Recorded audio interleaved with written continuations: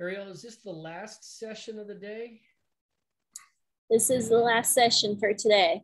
Okay. So save the best for last, right? Yes.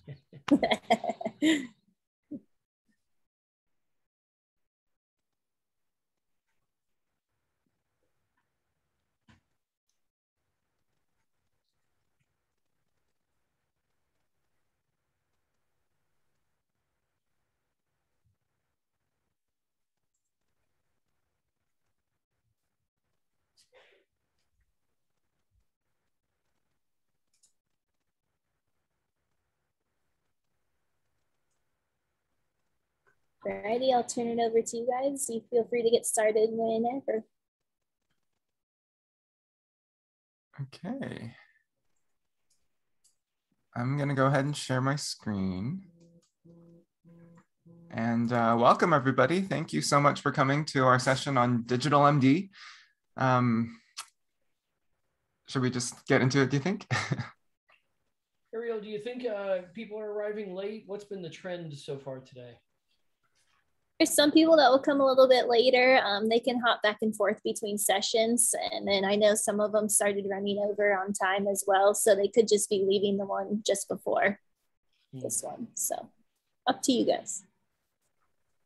It is being recorded though, so they can access this in the hub after the session as well. Perfect.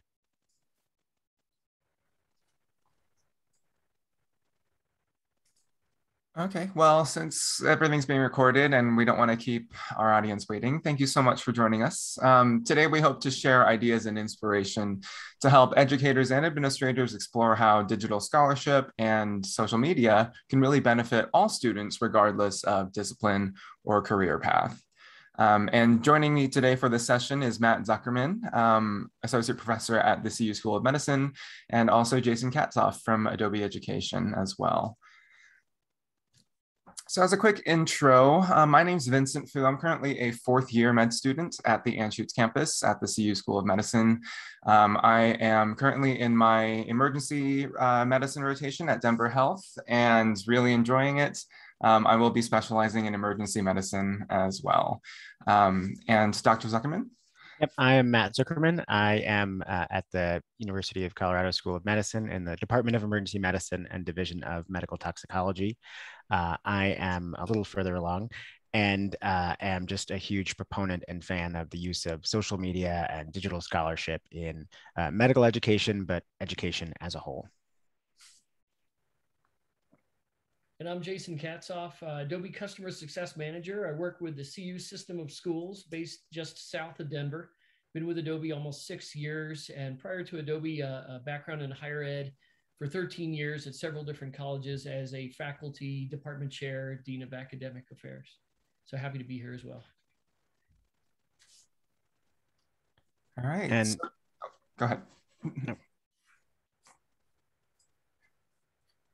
So to kind of start us off, I think the real question is that I ask myself when I'm trying to teach my students is how can one medical student reach thousands of people? And that's really the power of social media and digital tools in today's world. Just to choose a case report, so to speak, this is an example of one of our alums, VJ. He took the Digital MD course and during the recent pandemic, where we all suffered a lot of isolation, a lot of frustration about misinformation and poor communication of public health information, as a medical student, really wanted to send out a message of hope and information. And VJ actually created this infographic that shows the impact of COVID-19 at the time, and more than just the person who dies, but also the dozens of people who have symptoms or who have lung dysfunctions or who are financially burdened.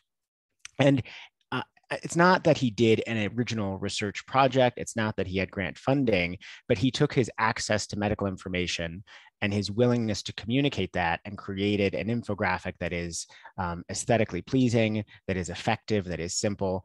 That infographic was shared on his personal social media accounts, and he's not exactly an influencer yet. But that infographic was picked up by physicians and public health authorities across the country and around the world, ultimately being shared or retweeted about 400 times, quoted and liked thousands of times, translated into Arabic. And so in many ways, one infographic really had an impact on thousands of people and potential patients around the world, and really helped Vijay in his mission to educate. And so to go back to the beginning and kind of talk about how Digital MD came to be, I got to know Matt first in the fall of 2018 when I was a first-year student at the School of Medicine. And we were introduced by one of the upperclassmen who had met me and learned that I had some experience working with Adobe throughout undergrad and creating since basically 7th grade from when I started middle school. Back then, digital literacy wasn't a sort of keyword as we see it now. And I was really lucky to have access and the opportunities to really start early in my life and start designing and start being creative digitally throughout my entire middle school, high school, and college years. And so when I met with Matt at first, our back of the napkin idea in the coffee shop on campus was, how do we take my experience in digital creativity and working with Adobe solutions and Matt's experience in medical education and interest in social media? How can we merge those two into a course that is academically rigorous, but then also provides our learners with the knowledge and the tools necessary to make their ideas a reality using technology? And of course, our big question was, how can we help learners make a bigger impact using that technology? And of course, our focus was medical students in a traditionally not very creative and not very digitally motivated field. How can we help our learners harness this power of our modern world? And we found that students are already using technology to tell their stories and affect their world, whether they're just casually sharing things on social media or creating more formal presentations or even websites.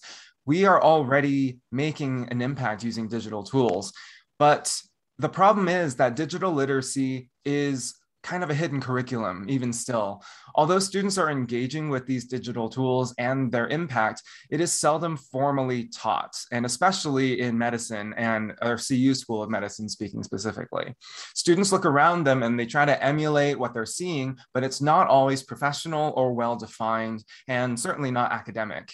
And so making this curriculum more accessible and explicit is what we wanted to achieve through Digital MD. And to better define the hidden curriculum, social media in modern times is just as helpful to medical practice as bedside manner. It's really part of the practice of medicine. And although CU School of Medicine focuses a lot on communication and bedside manner, in addition to our medical training, we don't really talk much about professional role modeling and development. And that is just as big a part of the practice of medicine as everything else. And honestly, physicians can't be expected to know this without some sort of training.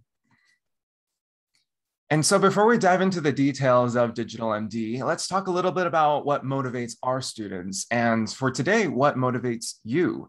So take a moment to think about what's been on your mind this week.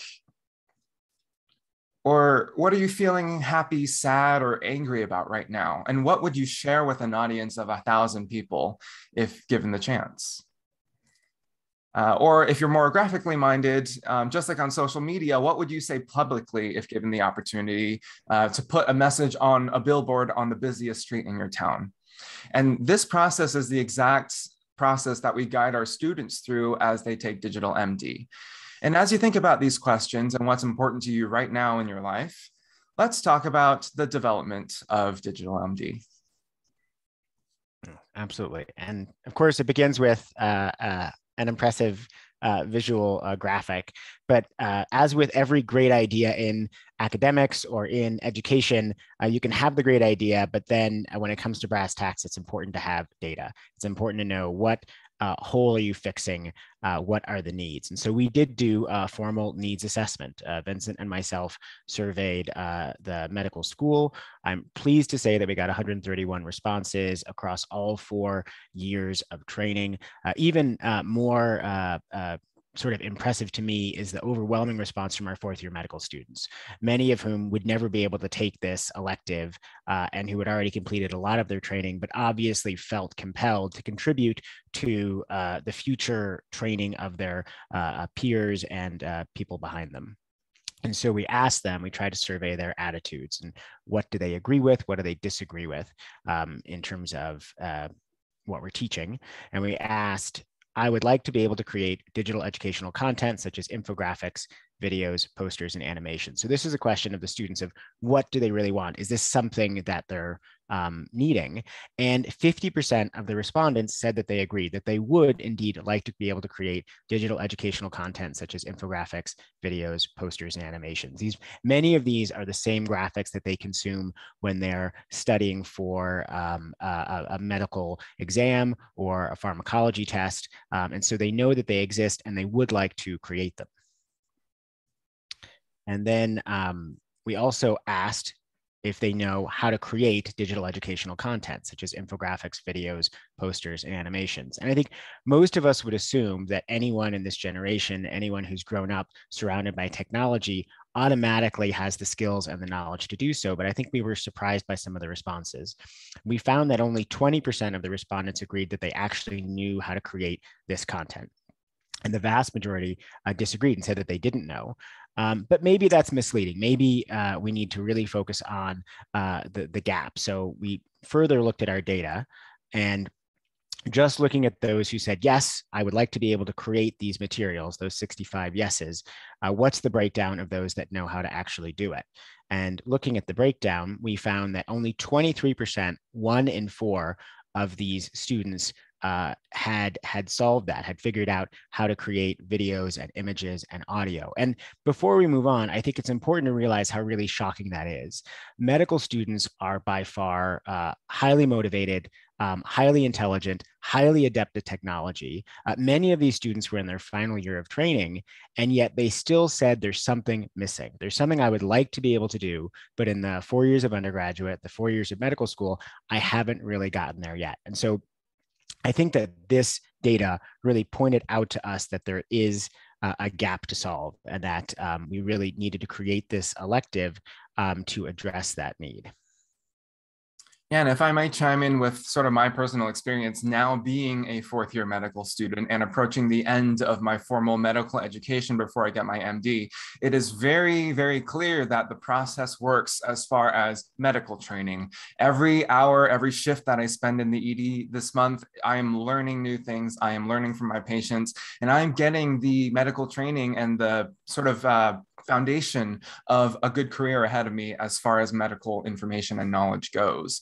And so too, that's true for communication as well. Medicine is just as much a customer service role as it is a medical care role. And all of that comes together really nicely in the last year of medical training. And I think many of us feel fairly prepared to enter our specialties as we graduate with our MDs. But like Matt said, this red bar here represents that gap where so far, have it not been for my experience in digital creativity and my comfort in like creating materials for online dissemination, it's really difficult to try and communicate my experience and my knowledge with patients and the general public in that way. And so to go over the course details, we designed our modules to meet this identified gap in our medical education. And our first module is a basic level definition of social media and digital scholarship. What exactly is social media? What forms does it come in? How does it change as we go from year to year? And what are its powers? And how can we use this as medical students, almost physicians, to contribute to the digital body of knowledge? The second module, legal and ethical pitfalls of online citizenship. I think this is the component of the course that keeps many school administrators and leaders at hospitals up at night. This is what they're really worried about.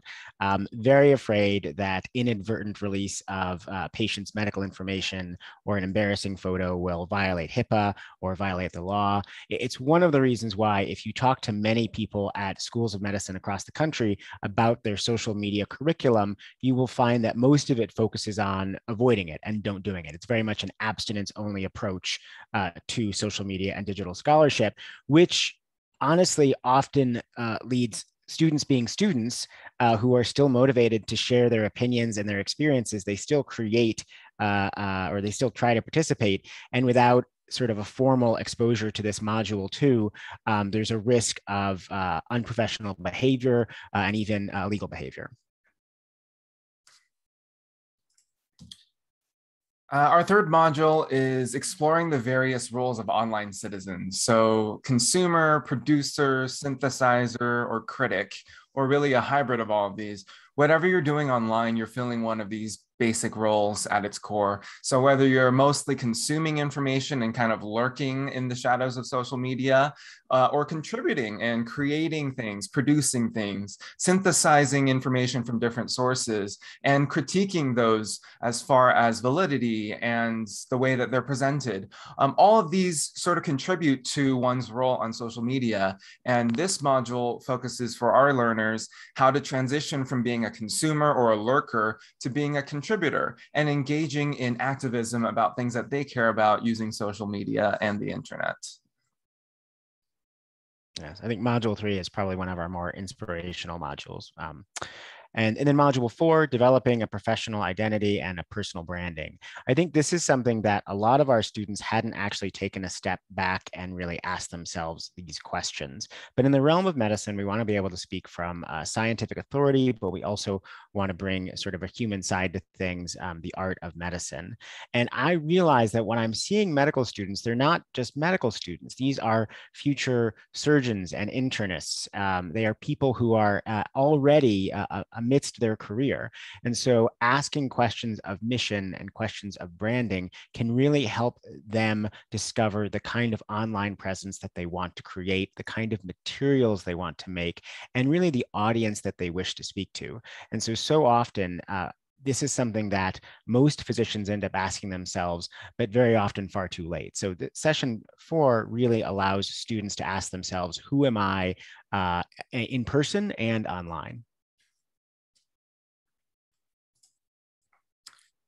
And real quick on this is something that like I've gone through in the past couple of years of my life, developing what I want my professional identity to look like online and refining it over time. And this is a module that's very near and dear to my heart, as far as helping my peers and my future colleagues learn how to project themselves and create that brand. Our 5th module is on digital scholarship education theory. And before beginning any project, students learn to assess, evaluate, and improve upon the digital body of knowledge in medicine. And this really helps provide framing for the creation of that project. So just if you're a musician, just like music theory guides the composition of great pieces, or an educator uses flipped classroom or game theory for pedagogical reasons, so too does digital scholarship education theory guide the creation of digital media. And this is probably the most academic module of our digital MD course. By the time we get to this module, students are pretty well versed in how to use social media, what digital scholarship means, and really applying this digital scholarship education theory in terms of critiquing the current work that's out there, making it better for themselves, and creating something that can then be shared with the online community afterward. And actually, just to add to a little bit about that module, so often, so much of what's found online is lacking because the creators have failed to really apply a theoretical construct or a mindset. They knew they wanted to make something, but they didn't apply sort of Bloom's taxonomy to say, who is my learner? What is the level of instruction that I'm looking at? Is it application? Is it synthesis? Is it critique? And they just go for it. I think most of us know that the wrong way to make a presentation is to sort of start in PowerPoint, right? You should back up to underlying theory and underlying purpose of any presentation. Similarly, if someone, be it an infographic or a video or a podcast, is creating something, their first question needs to address that underpinning of educational theory, which really informs the process. And what we find is that this is very often, even among students that have made lots of things to put online, they haven't addressed the theoretical reasons behind it. This is reflective practice in many ways. This is what we teach future physicians. It's not just go and see a patient or go and do a physical exam, but it's ask yourself why you're asking the questions you're asking, why you're listening to the heart, why you're listening to the lungs, and it will make you better at what you're doing. And so I think module 5 is I mean, it's a joy to teach. And then going on to module 6, which actually is also quite a joy to teach. This is the fun side of things. This is the lab side of the course, where everyone is creative with Adobe. And this is where students and myself and Vincent get our feet wet. After identifying, a topic that the student is passionate about and some learning objectives for the project, we get our feet wet and really ask ourselves questions of design, questions of color, questions of sound. We get to put some tape down, so to speak. And that's a really enjoyable part of the process, because it really does tie into the humanity of the course, the creative side, which so often, honestly, by the 4th year of medical school, many students have put aside. We have many students who can tell you of the paintings they made in undergraduate, or the poetry, or the literature. But on their 4th year and their 80th hour of the week, very often this side of them has been put aside. And so letting that creative out is really a joy to see in the classroom. Absolutely. And after that lab component, students create, either through the lab or afterward, can create a capstone educational project to the course portfolio website. And we display them and share them among all of our learners for distribution and feedback. And the end goal is to empower students with the knowledge and technical skills to apply their expertise via a project in digital scholarship. And in many ways, students go into the world of online scholarship without any honest, helpful feedback on it. And so our final week is dedicated to reviewing those projects that they've created and providing a reflective approach to this content with candid feedback from peers, instructors, and the online community as a whole. And this is a big part of our course's reflection and evaluation of what we've created and how we can do better the second time. I think any creator can tell you the first couple times they create something, myself included, is not very impressive and not very exciting to share. But getting feedback about what could be done better, what was unclear, and just what was good about it and what we could keep doing in the future is really helpful to hear from our peers.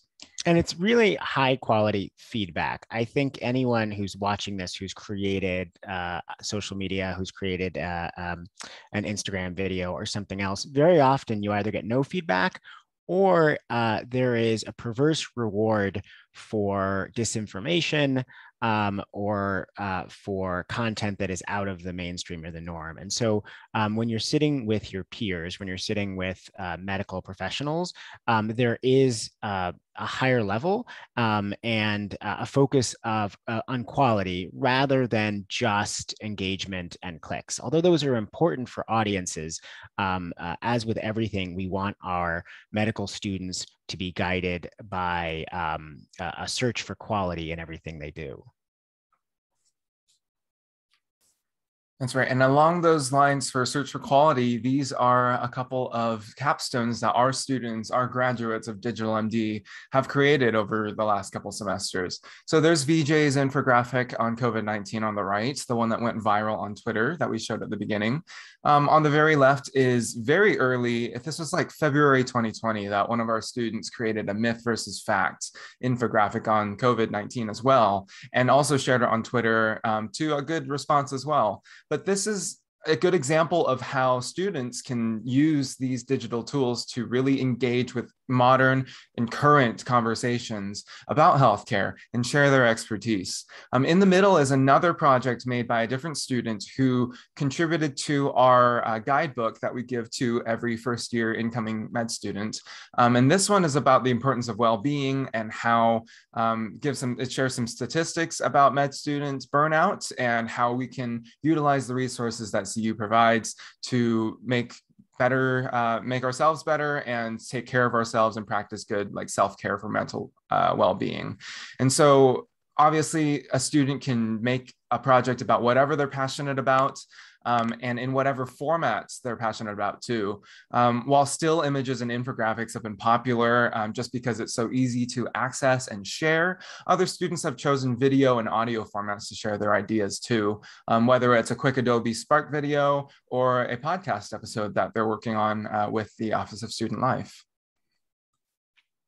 Yeah, and I think what Vincent is really alluding to here is we designed the course. We did the needs assessment. We came up with the course objectives and the module objectives and the assessment maps. But the students really do lead it. I could not have told you over the last few years what projects would have been created. We've had students who have been passionate about recycling of medications and wanting to reach out to a variety of communities about that. Obviously, during the recent pandemic, when honestly, most of us felt isolated and frustrated and wanted to reach out to a greater world, many of our students created messaging surrounding COVID.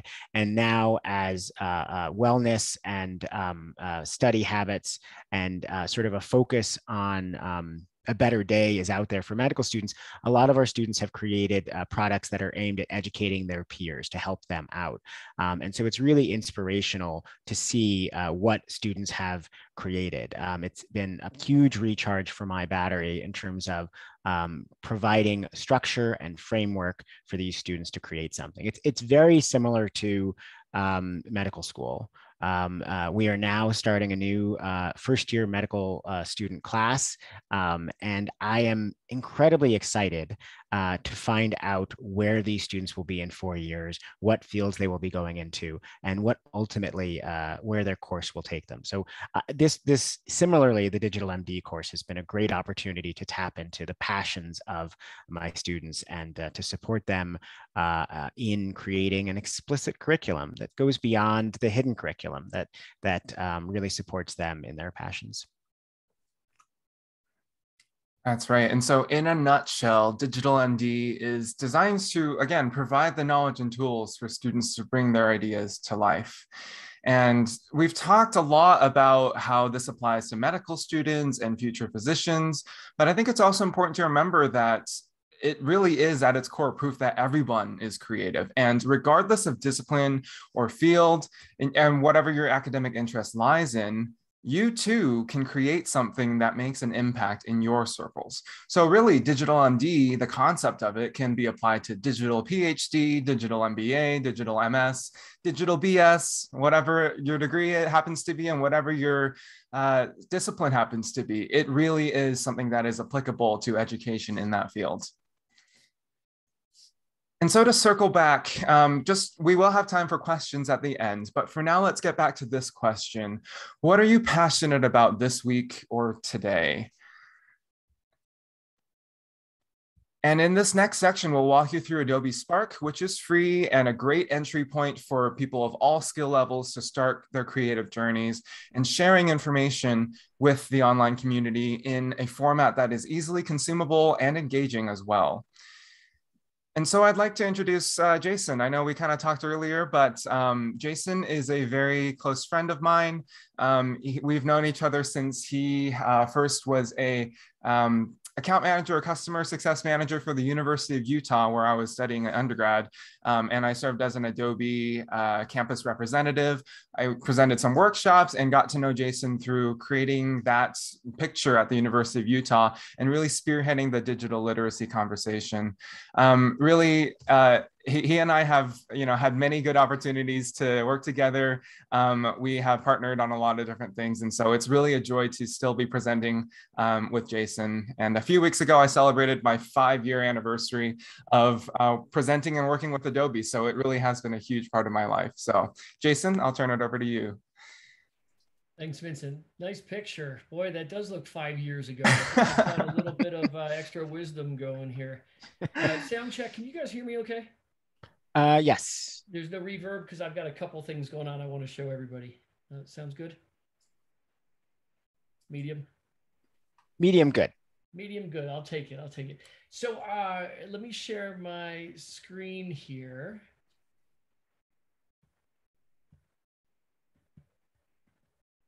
And I thought Vincent had asked me to dive in with the audience on Adobe Premiere Pro, our flagship video editing program that's used across Hollywood and other broadcast endeavors. So I guess I better pivot real quick. And instead, I'll bring up Adobe Premiere Rush, which is our newer video app that runs on not only laptops and desktop computers, but also mobile devices. But actually, I'll stick with Adobe Spark. But the reason I brought up the interfaces here is because we realize at Adobe, we want to meet students where they are. You know, everybody's learning. Everybody has a mobile device these days. Maybe students aren't in physical classrooms or labs. So we did a whole retooling of a lot of our applications and brought out some new ones. So if we just did a quick comparison of the screenshot here, this is Adobe Premiere Pro, the airplane cockpit interface. And this is the retooled Adobe Premiere Rush, still a video editing application, but a lot lighter weight and a lot more approachable for new learners that maybe aren't going to embark on careers in multimedia or creation of media artifacts. So just a quick A/B comparison there, and then let's push over to Adobe Spark, which Vincent actually did ask me to talk about today. This one runs in a web browser, so that means for even our K through 12 audience, with Chromebooks, they're able to use these creation tools just by navigating to this website. And I'll copy and paste this into the chat. For individuals, the tools are free to use. So anyone 13 or over can sign up with a free account on adobe.com. If you're under 13, parents' permission, of course. But really, the tools also run on a mobile device. So I'm trying to do a little split screen here, and I'll move this over. This, on the left-hand side, this is Adobe Spark Post that's running on my iPhone. So if I navigate, so I'm working off my iPhone, so you can see touch-centric. As I swipe on my phone, you're seeing the interface on screen here. This is the interface of my phone. And the reason I mention that is because inspiration is really all around us. I can only imagine being an emergency room physician. Really, I can only imagine. But if I'm seized by inspiration, having coffee or after work or before work, or if I'm a student learner walking across a campus or riding public transit, if the inspiration hits me, I want to be able, the cocktail napkin idea is nice, but I'd like to be able to whip out my phone, and rather than consume TikTok videos, I'd rather work on my own creation. So you're seeing the split screen there. I'll widen this back over so you're seeing the full screen browser here. So the other thing I realize, and Adobe realizes for that matter, is everybody's creative, yes, but not everybody is a trained designer. So when we enter the Spark interface and we get the opportunity, let me go back home here, to tell our story, because that's what Vincent and Matthew are talking about today, we can get started very quickly. So there's a lot of pre-built options here. Let's say I want to make an Instagram story. What I don't want is the fear of the blank white canvas, because remember, I'm not a designer. I've got 4 minutes. I've got a little bit of inspiration. I want to begin at a jumping off point, probably beyond what I could have done as a non-designer, non-trained designer anyway. So if I put myself in the role of a student, perhaps I'm on student government, I want to get people back to campus, I want to create an event with my team, and let's say it's a career fair. So I can easily, on the right-hand side here, do a little word matching. And as I type career fair, all of these templates are served up based on that keyword match that I can begin from. So the fear of the white canvas versus something else that's been created, hopefully by a designer or a pseudo or wannabe designer. And I can jump off from that point of view. So let's try Over here, I click on the template. It looks pretty good as far as the thumbnail. Let's create from this template. And this loads into my repository of projects now that are all cloud-based. So if there's a, an interruption, or, I got to get back to work or what have you, all of this is saved all the time. I don't need to save it off on a thumb drive or email it to myself as an attachment, nothing like that.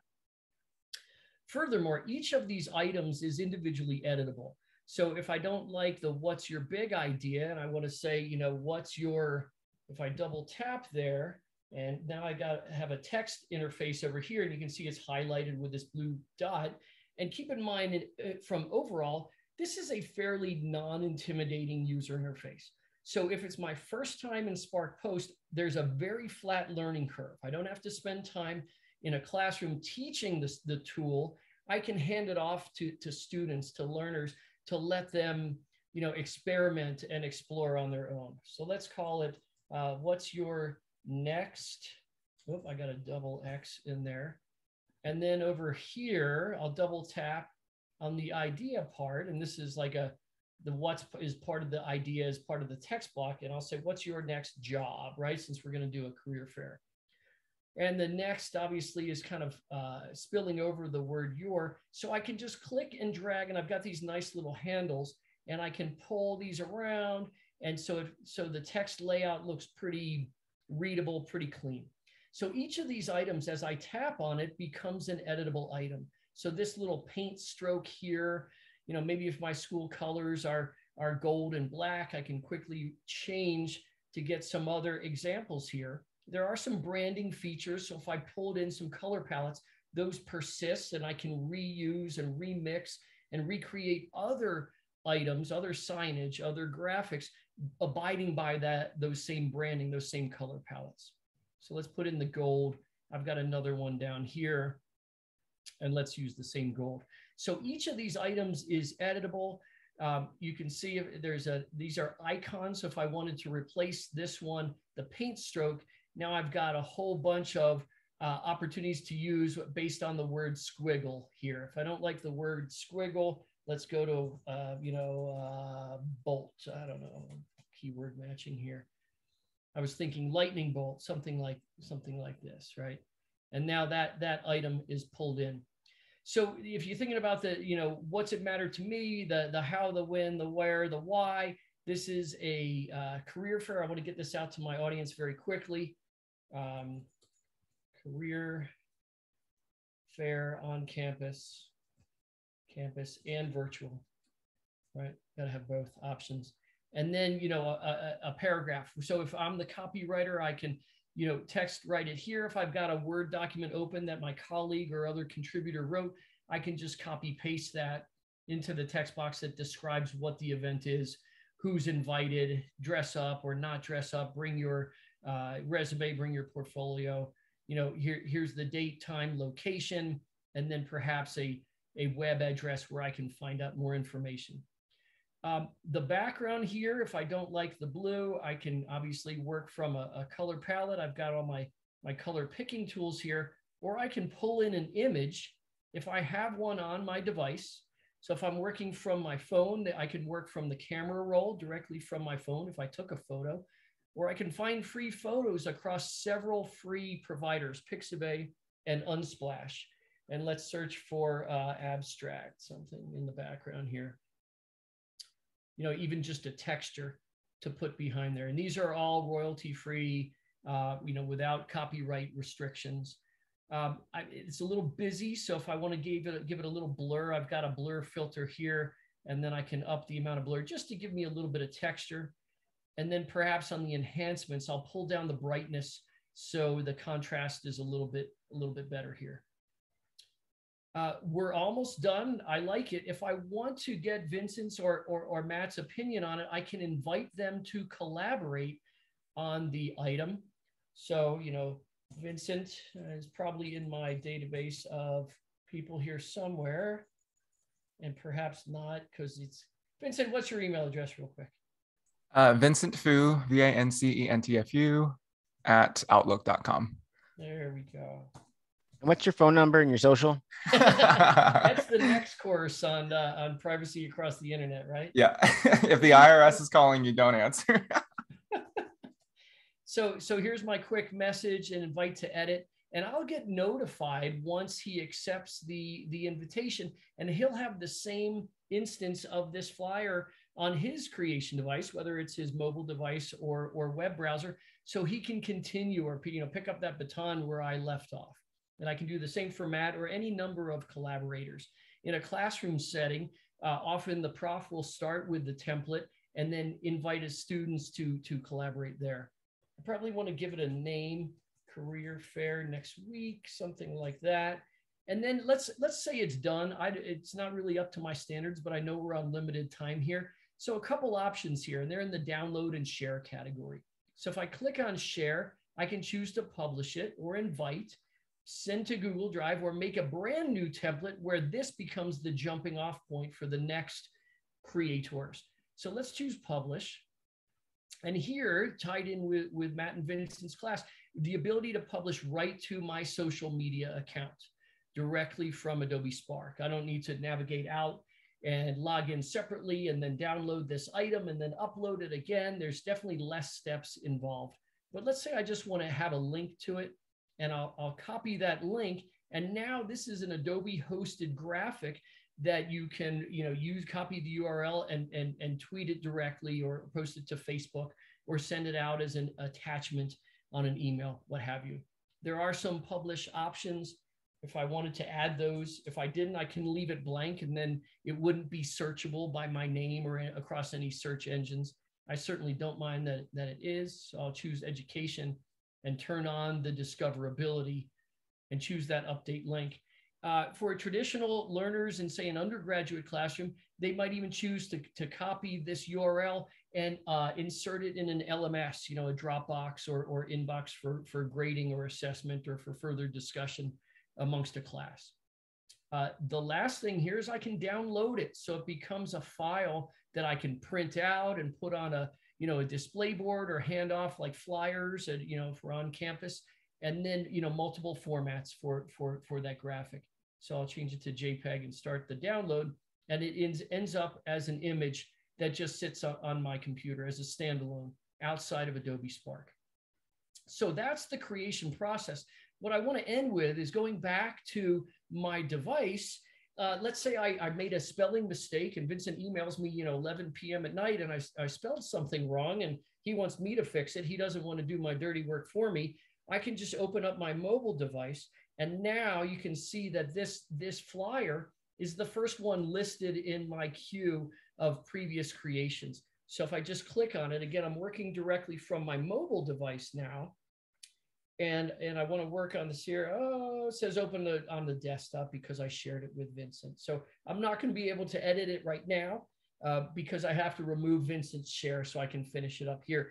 But know that, without doing the sharing, the collaboration, I'm able to continue creating on my device and do that across devices for whatever I'm logged into, wherever I'm logged in, whether it's a desktop, a laptop, a Chromebook, or a mobile device. I'll pick my other one here, and I've been working on that before. This is far more touch-centric. So as I just use my finger and move this text box around, you can see how the text reflows there. And as I pick each one, it's got these touch-centric handles. So I know for many new learners, new to creation of digital media, this is a more welcome tactile exercise than perhaps navigating across a web page would be. I'll hit done here, and I'll stop sharing screen. But basically, Adobe Spark across the web browser connects to your mobile device, allows for collaboration, and then you can download or share the resulting graphic that you create. I would, if I can, I would just also add that, so Spark is definitely helpful, and it's a great almost gateway entry to some of the Adobe Suite products. I've definitely, as was alluded to, when you're in emergency medicine, I don't work in an office most of the time. I might have a laptop, but my phone is where I do a lot of my work. And so it definitely, truth be told. I can even share. I've had times where I wanted to create a learning pearl that I want to disseminate on Twitter or Instagram. We've even done differential diagnoses, images to try to figure out what's going on with a patient. And it's often when you have the passion and the energy to start a project, you want to do it right then and there. And so I mean, literally have pulled out my phone and started working on something right then and there, and then maybe picked it up later on, or created inspirational graphics. Or similarly, this is more of an issue with me, but in medicine, we love to be on Twitter all the time, and we can't figure out so much how to do medical education on Instagram, which is so visually focused. But something like Adobe Spark definitely makes it easy to create a learning pearl about medication storage, or about even how drugs are metabolized, and just to really grab an image and create something visual that's formatted appropriately for Instagram and then share it. So, I mean, it's not just fiction. I've definitely numerous times done exactly what Jason is talking about in terms of content creation in the moment. Nice. Absolutely. And to sort of add to that, a couple highlights of Spark that I really enjoy using is the flexibility. So as you can see, Jason shared that project with me. I was able to open it immediately. And although he's editing it right now, I can see all the latest changes. I can see the spelling mistake, career fair next week. And you know, always it's so collaborative and it's so mobile. I think that's the beauty of it. And like Matt was saying, if there's some idea that pops into your head while you're out and about and you want to at least get the thing started, you can do so using free Adobe Spark apps on your phone, whether it's a post, whether it's a video, whether it's something else. Adobe Spark has a solution that can help you create like a web page for it too. And you can start it on your phone or iPad or laptop or tablet or anything, and then come back to the computer and refine it, or do it completely on the phone.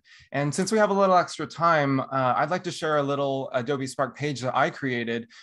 This is something that I always wanted to challenge myself, because coming from a long history of desktop design from before when mobile apps and touch designing was even a concept, we had learned on Photoshop and Illustrator and things like that on the desktop. And so I wanted to challenge myself and say, all right, I always preach personal branding, being able to create your own graphics and logos and things like that. Can I do that using only mobile apps, using only my phone? And so I went through and kind of recreated my brand and created this Adobe Spark page as an exercise in creating everything from just my mobile device on my phone. So like Jason alluded to with the Premiere Rush at the beginning, Premiere Rush is not only a simplified desktop app compared to Premiere Pro, but it's also a mobile app. And I created this entire like intro video using just the mobile version of Premiere Rush. And after that, I went into a Spark post, and this is made using Photoshop Camera. So even if you don't have any formal Photoshop skills on the computer, you can use a very simple app to touch up your portraits. And you can use Spark Post to create a logo like this. And so also a business card I created in Spark Post. And so this one-page sort of resume is meant as a quick thing that you can send along with your application to whatever job, whatever career, whatever discipline you're in, as a 1-minute intro video. Here's my picture. Here's, a little bit about my brand. Here's my business card, digital. And you can also export it, like Jason said, into a format that then you can print if you'd like it in a printed version. But all of this is possible using the free Spark mobile apps. And if you're curious, I will paste this link in the chat.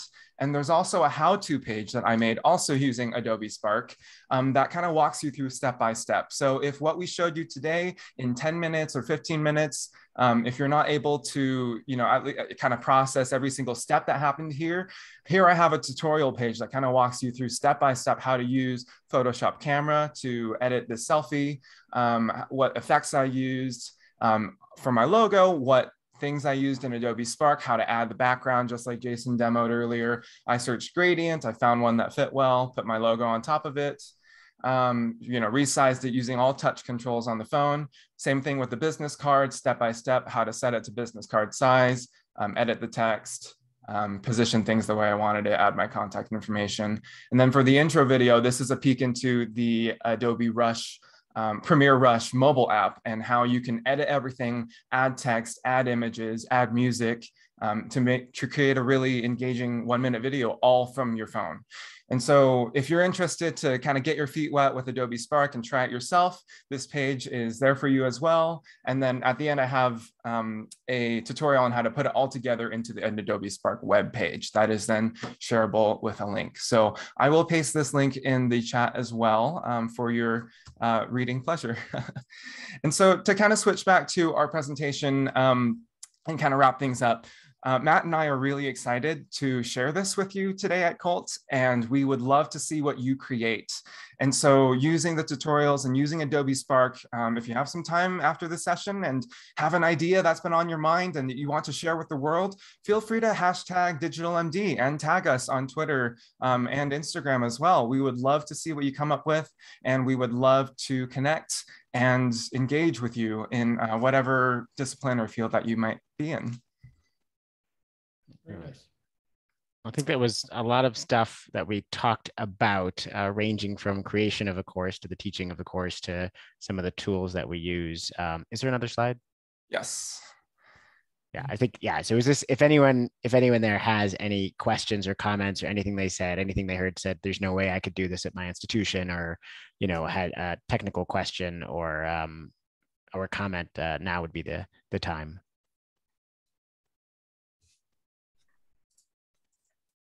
Oh, and thank you, Michael.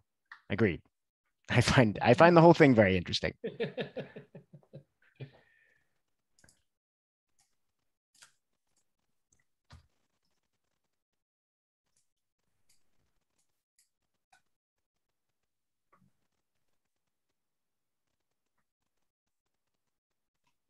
The quiet audience today. So it's that afternoon. Session. And I would also just say that even though we've been really focusing on Spark and doing things on mobile, my entry into using some of these tools really started with podcasting, and starting with some of the free tools and then shifting towards more professional tools, because as with anything, once you start getting creative with something, it's sort of, you want to do more and more. And so I think a lot of medical education podcasts are actually created with some of the Adobe Suite tools. And then you say, well, it's nice for an audio podcast, but I'd really like to show them a video. And I've definitely helped colleagues make educational videos on how to create an albuterol spacer in a third world environment or developing country environment, all the way up to you know, how to run a resuscitation. So the tools tend to find their way into whatever project you have in front of you. I know Vincent has used some of these tools and even some of his med school assignments. It's definitely true. I think the best way to learn isn't necessarily to take a course or try and like power your way through projects that you're just doing just to learn. It's really better to have applications that are real world applications. So, you know, for example, all my presentation posters that I share at symposiums and research presentations are made in Adobe Illustrator rather than the typical PowerPoint poster that people, like template that people get from the library website and work from. So it's a source of pride for me to be able to create my own sort of visual presentations and take things to the next level while presenting in medicine and science. Yeah, and similarly, I think Jennifer, it's great that you work at the dental school. That's a perfect example, right? I think, and that's something I hadn't even thought of. Actually, this is a great example of, I don't always see where things are going, but creating information, be it about appropriate dental hygiene or creating educational videos for students about, you know, identifying dental disease. I think that there's probably a lot of things that your students have to say and would appreciate access to the tools to say them. Yeah. All right, guys. I think we are all wrapped up here. That was super interesting. I'm an architecture student, and so I use Adobe products left and right. So it was interesting to watch that on my end, totally opposite of a medical field. So, but this recording will be available on the hub in a few hours once it finishes uploading, and people can view it after that. Thanks, Ariel. Yes, thank you. Thank you, Matt. Yeah. Thank you, Thank you Yeah, so no much. problem. Have a good rest of your day. You too, everybody. Thank you. Well, no, it's just that